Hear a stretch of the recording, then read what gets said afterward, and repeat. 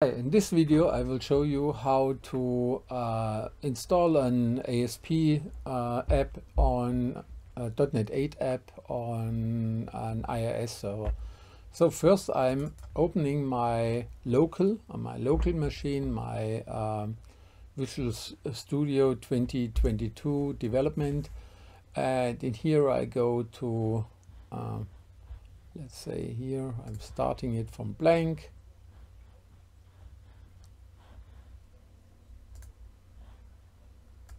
Now this is my local machine. I will say create a new project, and there I opening here my web. There's a difference to Web API. That's the smaller one where it's without front end, so simple web.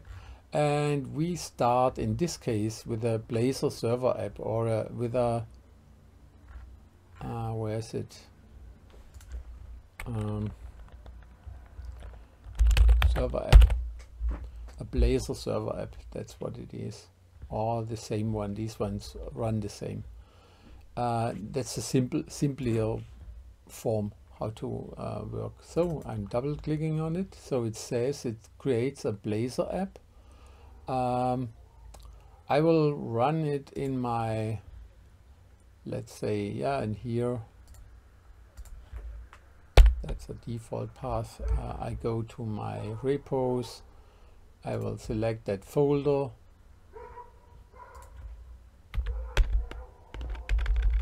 Now I will go to my demo folder. Okay, what else? I go to my demo folder.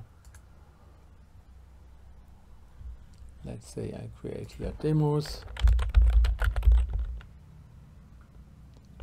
And I'm taking this one, and there I say Blazor app 1. So that's a server app. Blazor server app. Server. Now we're starting. Where's my button?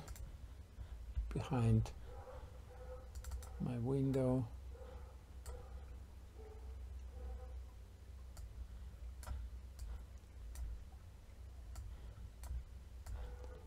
So we are here. I'm starting with next. Then I have a .NET 6. I will run it on .NET 8.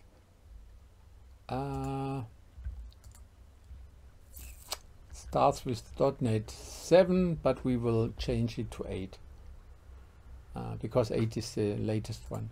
So I'm going there. Now I'm in here. I will click here onto the project.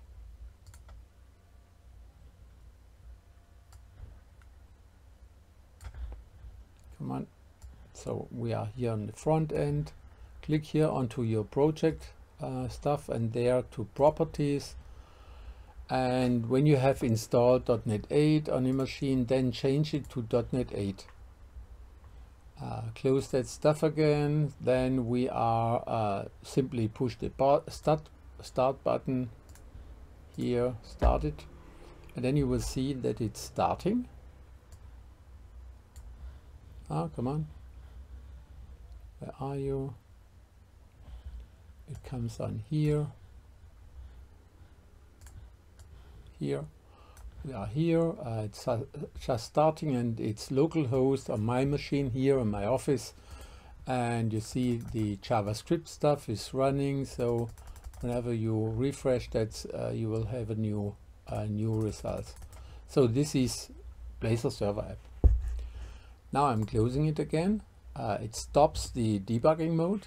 Then we go to build, and we say publish, and under publish we take a folder. So the folder will be in this, it will create a bin folder in here. So when I say now here create an output which we transfer to the server, then it will create the bin release NET8, because that's the version, and then the publish stuff. So when I start it, then it will be in here.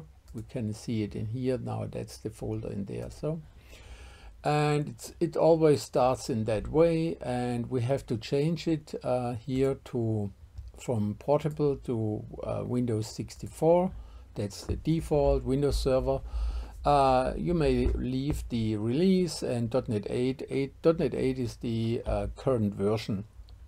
That's why I changed it, and that's the current version which is secured. And then we say publish. Now it creates a lot of files. We can see it here on the bottom. Yeah, and then it says published, finished, and it says navigate to there. So when I navigate to there, it opens the folder of my app, bin, release, .NET 8, publish. That's my folder. And now that's all what we need. So, and now what I do, I copy that stuff and I switch now to my server. That's what we see here is my remote server where my websites are. And inside my machine, I will create a new folder. I will say, okay, I have here some demos, and in my demos I would say, okay, I want my Blazor server. What was it? Blazor server app or something like this. Blazor server app. Let's say 01. Okay, something like this. Doesn't matter. Then drop all what you have in there. So because it's since this is a remote desktop, I may drop it in there. So I say paste, and I'm pasting the files which I had here in my other folder. That's the other stuff.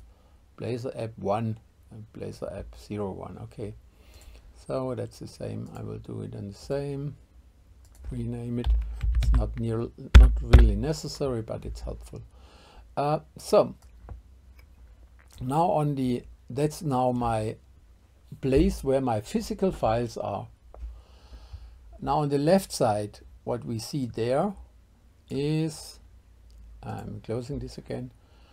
This is my IIS server. So when you have a web server, you're installing the IIS machine or activate it by your settings. I won't go into that, but when I start my application, every Windows machine has these settings, and you may activate it. Now when I am in there, it always opens in this old page. Internet Information Services 10, little bit old, Windows, what was it, Windows 8 from 2008, doesn't matter. But it's a good stuff running. So we have here application pools. That's the handlers which opens that stuff. And then we have sites. And the site is where we place that stuff, where we say where the address is. So we always go into the sites and we say add a new website. And inside the website, I will say, okay, this is my new, let's say Blazor server app. 01, or no, it was 1, and now we change to the physical path where we installed it. So this was under a web folder, demos, and then I had here the Blazor server app, not the www root folder. So simply the top of that folder, Blazor server app 1. You see this one. And by default there is port 80 unsigned. So this means when you say nothing and enter the IP in there, then the server will start in there. So we will set the I have an open website which is called currently let's say we take the port 9001 for local test, simply for local test. Okay, nothing else. And you see there's HTTP there. Now when I click on there, it will start automatically, and when I'm now there, when I click on this application, have a look on the right side, you see browse website. And now when I click on this one, you will see the browser opens, and now we have the app running there. This is the app which we have seen in our on our local and our development system in the office where I am, and this one is my remote PC. So this is the web server. This web server has the ability that I may give them, that I may use an official root. And for the instance of actually I have an IP, a domain left for testing and doing so. So I would change here to edit bindings, and in edit bindings I would say add, and then I say okay, at the moment code docu.de is available because I didn't set it on another page, and I would say okay, the address of this is there, that's the IP. So if anybody outside types this name, the directories, the web directors will translate this IP to this machine, and the listener listens on that word, and it says, okay, if you're coming in with this on this IP and you want this domain, then I will open the app, and that's the point. So when I'm here now, it will. I'm not pretty sure if it starts. Let's see if it starts, and otherwise we. Yeah, I also take the other one. Okay, it doesn't matter. I also add an HTTPS format because I'm not sure, and I also already installed some certificates there. So I take my docu.de, and it requires this one, and I say code docu.de, and it requires the server name. I did the labeling by the certificates has to be refreshed very often, and this is done by a Google service, Let's Encrypt, and they do it automatically. So and they always guarantee that this is the server. So I'm saying now, okay, on the same address, use whenever anybody comes in this address and takes the name, but with HTTPS on then it should run on there. So now I'm closing, and maybe I restart it. Now when I go here on the right side, the 9001, then I see, okay, it's wrong. That's wrong. 9001. Did I say the 9001? HTTPS 9001. I don't know why this is wrong now. And now we have the other ones are here the HTTPS address. So when I take this one, I see the stuff, and now I'm still on my machine. And when I'm going outside, so I'm moving now that's my browser, my local browser here in my office, and when I type here code, this one, code docu.de, then I have the same one, but this side is from the outside and this is on the server itself. So the server itself roots, takes the same number, goes out and goes back. You will see a lot of some different things on there if there's something going on. For example, error pages. That's the difference.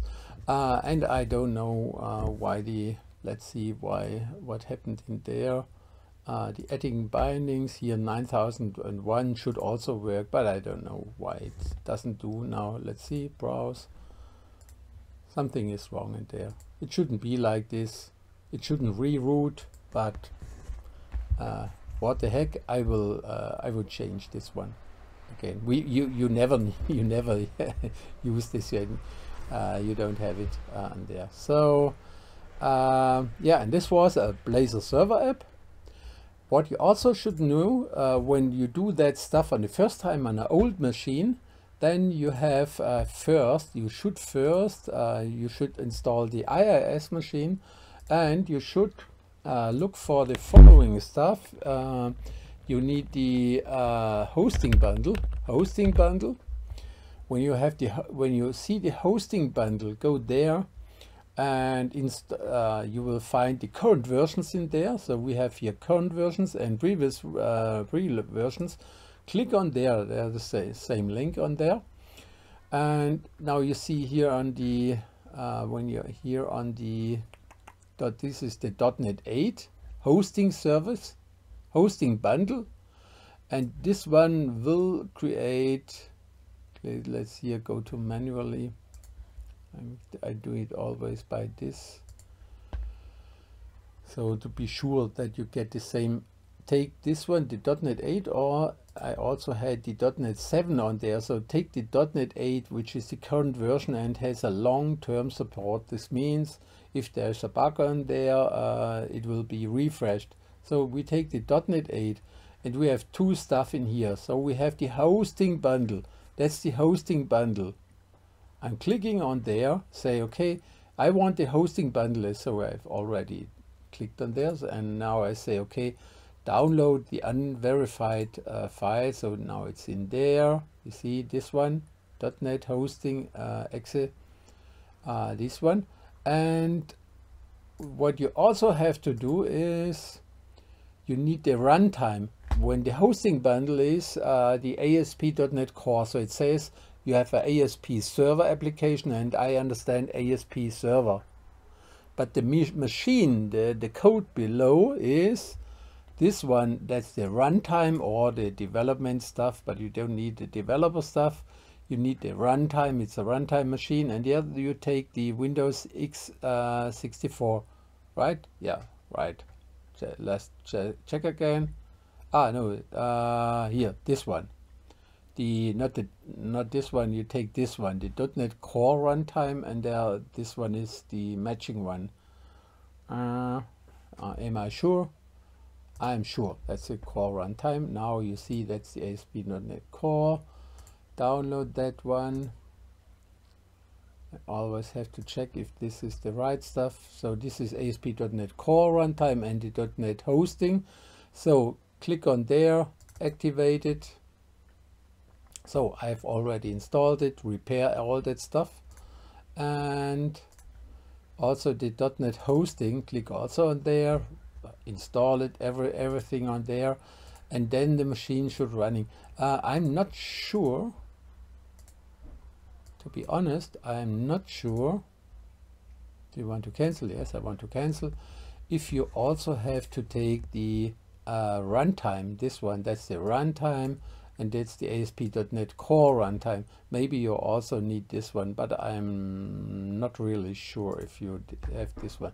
.NET Runtime, that's the default runtime, which you also need when you have a default desktop application. In the .NET Core application, ASP.NET Core, there is the it's called Runtime V2. It's the V2 version, and that's why you also need this one. So it doesn't matter. Also take this one. You see, I have here the Win and the Win. The other one, it seems to be the same. That's the .NET Runtime, ASP.NET Runtime. I would also install that. And after this, you have the ability to see that stuff.